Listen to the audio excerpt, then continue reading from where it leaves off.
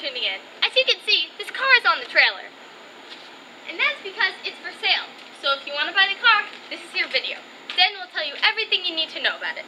Hey Dan, run that intro.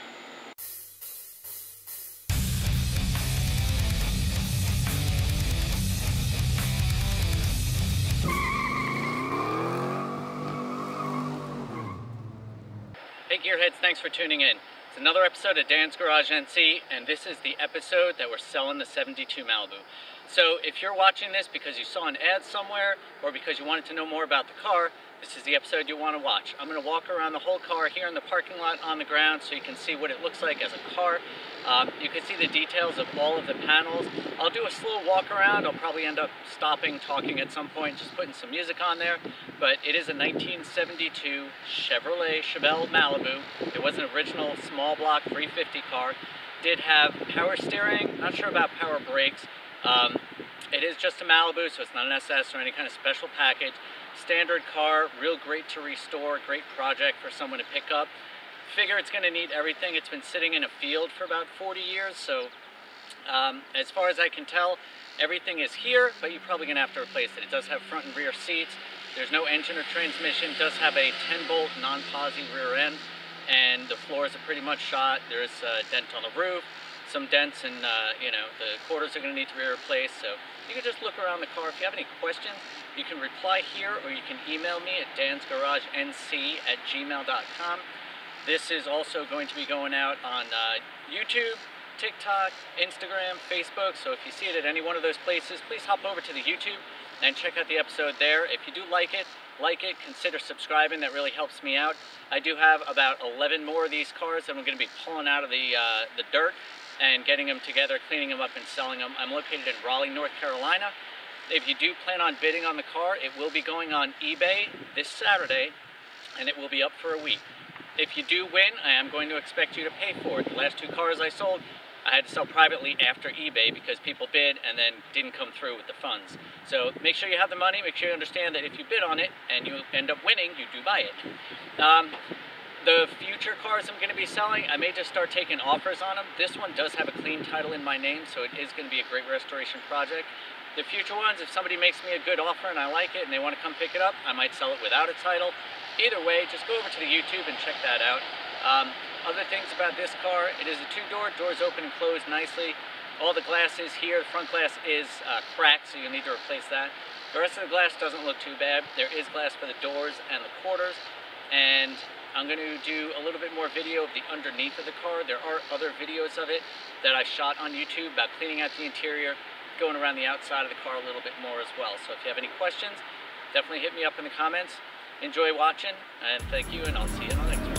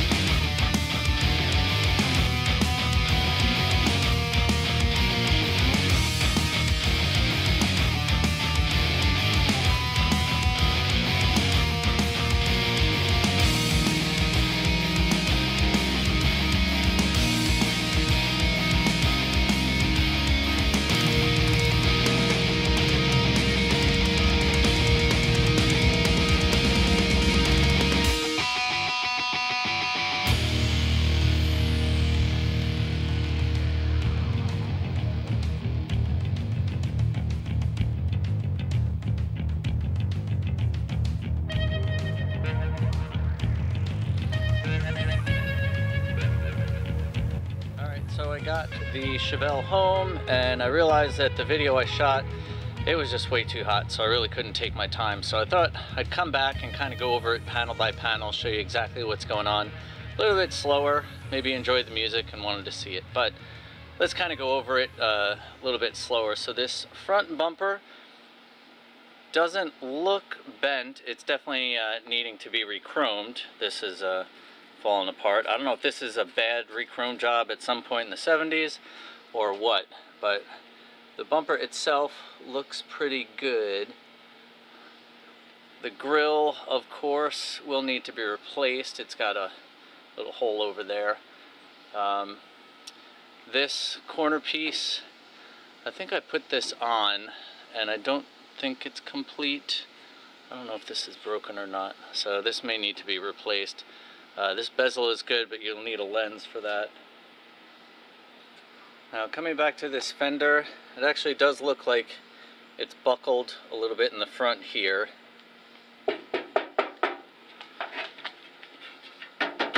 Feels like it's pretty much metal. Let's I'm gonna turn this light on. Ooh, look at that fancy light.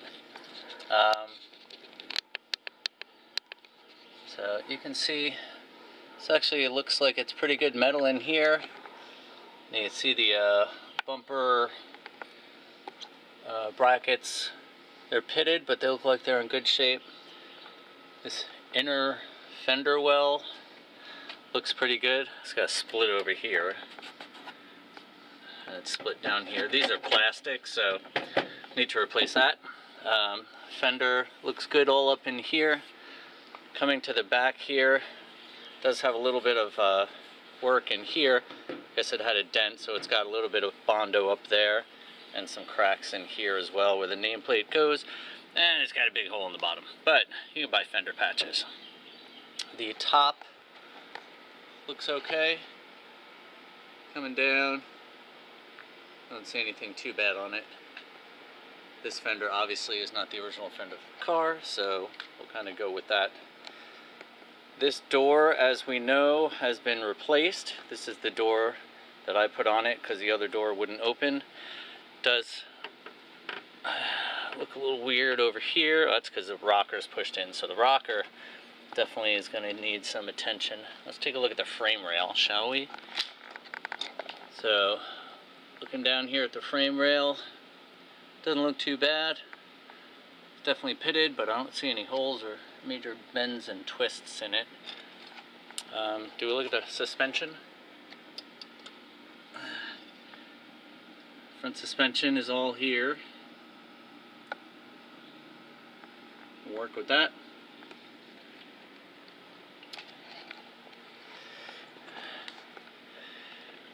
Door's got some surface rust down here, little hole there.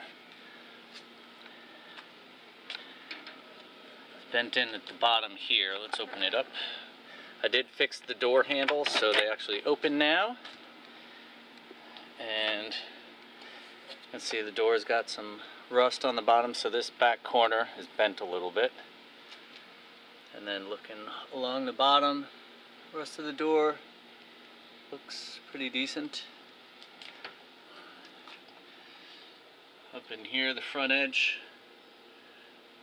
everything looks okay up there. The A-pillar down to the rocker looks good. Of course, we know the floor is shot, so expect to do floors, but the rocker itself on the top isn't terrible. And then, of course, we have the North Carolina VIN number, but the title will say 72 Chevelle.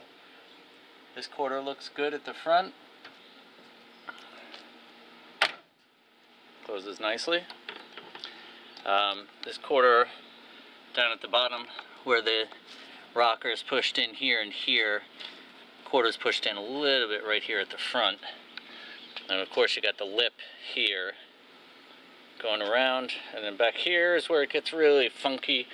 And of course the lower part of the quarter is trashed as expected. Inner quarter, this is gonna need attention up in there. The rest up in here, don't look too bad.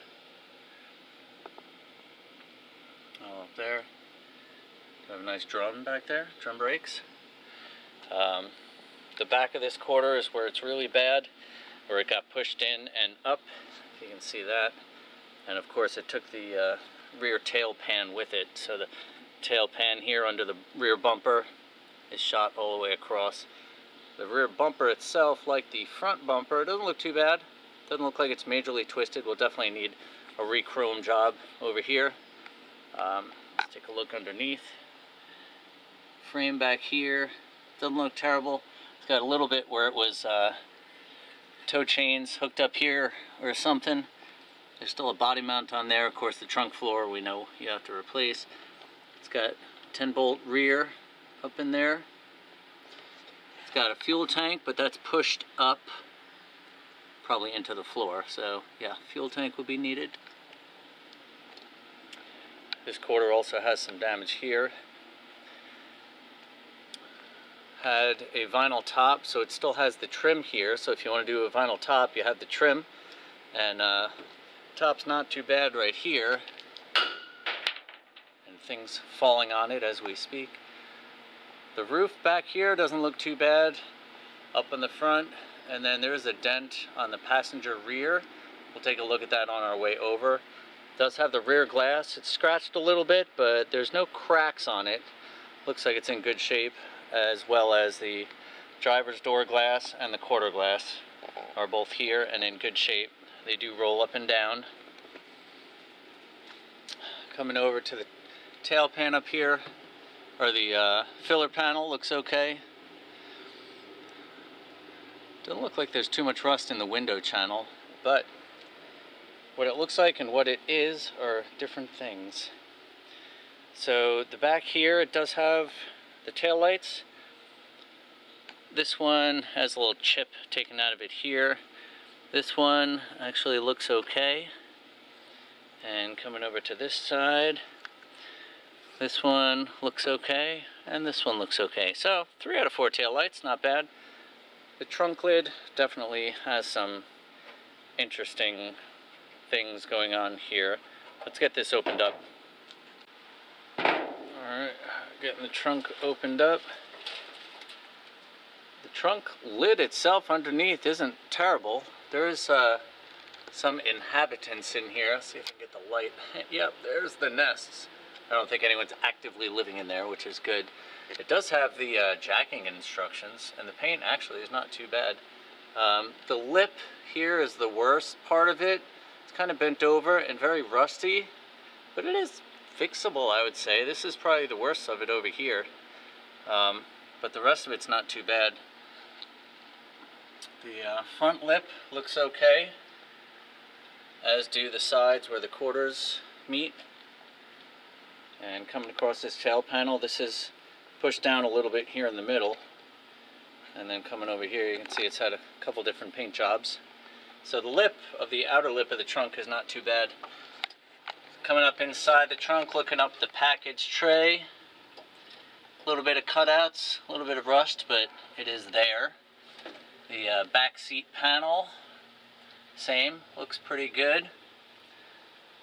And then you have the inner and outer wheel houses. The trunk floor, of course, where it meets is shot, but the wheel houses don't look too bad. You do have your frame, your outer trunk edge here, which will all be taken care of when you put a trunk in it.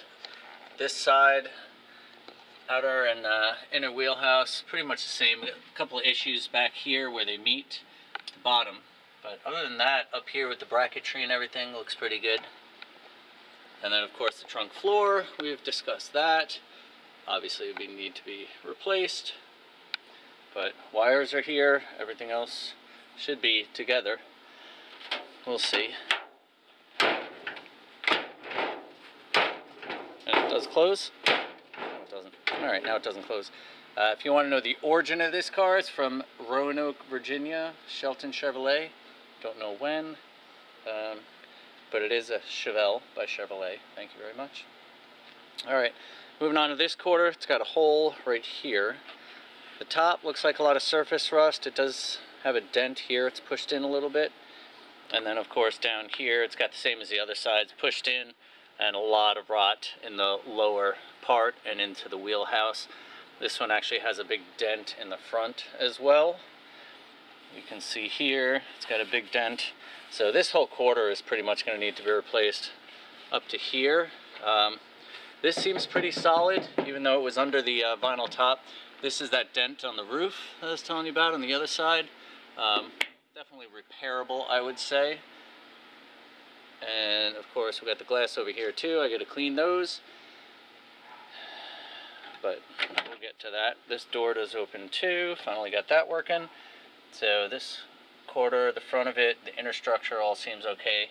Rocker on this side seems pretty good up to the front. Once you get to the front, it's gone. A-pillar, good about halfway up. This door is, let's see, take a look under here. This door doesn't look terrible. Coming all the way up back here.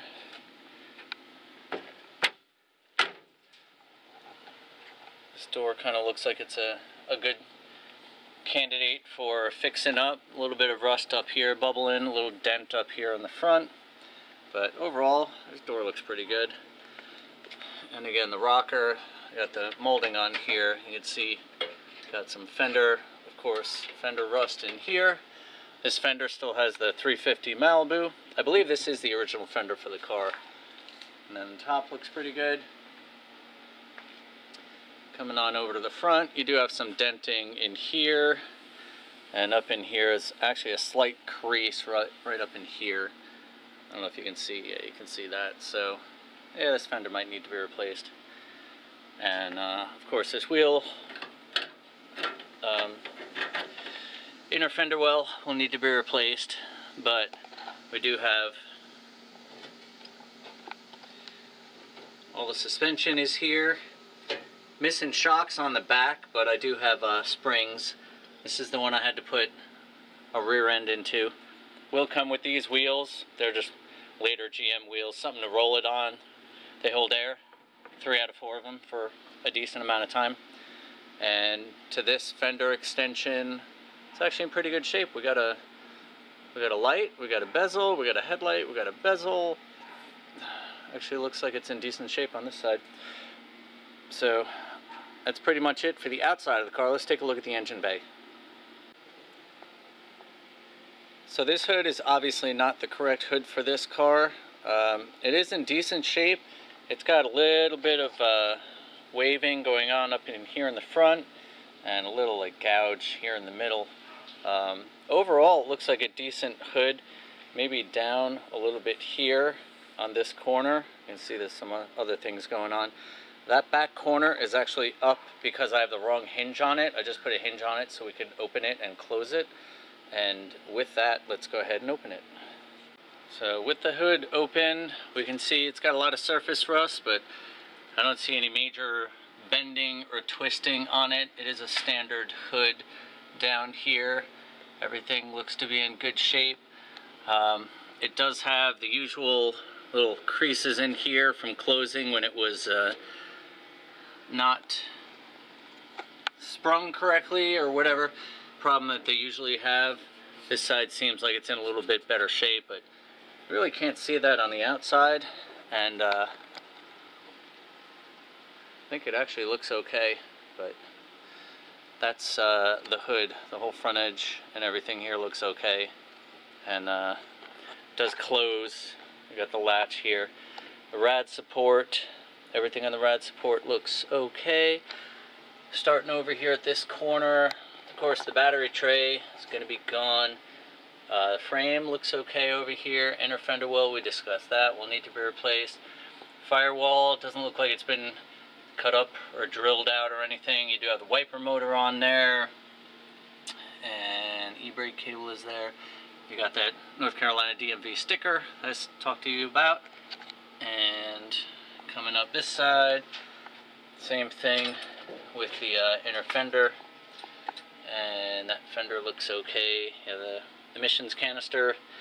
It does have a power steering box on it, and of course all the steering stuff is here. It does squeak when you turn the wheel, so I don't know if there's something going on in there or in there, but either way that's going to need some work. It does have the proportioning valve down there. Actually, I remember this does have disc brakes. The SS I thought should, but didn't, but should have, but this does. But we don't have a master or a booster, but this does have front disc brakes. Like I said, there's no engine or transmission, but it's ready for a small block to be put back in it, or an LS if you so should choose. It does have a sway bar here too. This guy, probably one of those, what is that, 3/4 of an inch? Whatever that is. Alright, moving on to the interior. Coming in here, so it does have the door panels. Not much of this you can use, but you know, if there's things like this that you can't get aftermarket or whatever, it does have handles and things. You need an edge for that, but for whatever it's worth, it does have some of this stuff.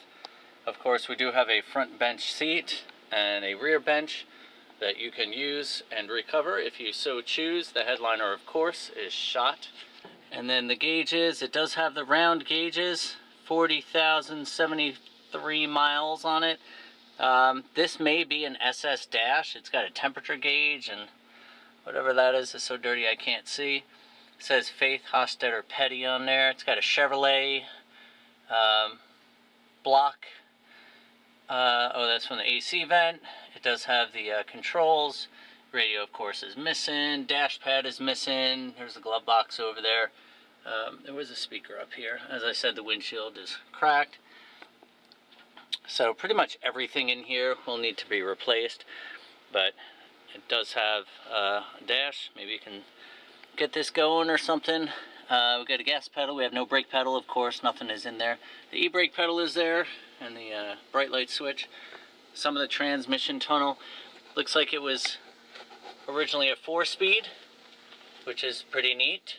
It's got the hole cut out for that. The passenger side floor doesn't look as bad.